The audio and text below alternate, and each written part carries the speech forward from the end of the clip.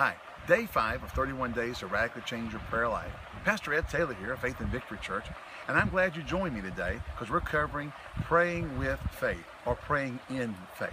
You know, the Bible says in Mark 11:22, have faith in God, or have the faith of God. Oral Roberts once said that there is no disease that faith cannot heal. There is no victory that faith cannot win.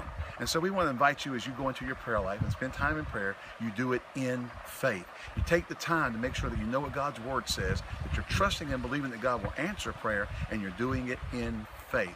The faith of God working in your life will cause you to be able to approach God and receive from God and get the answers you need.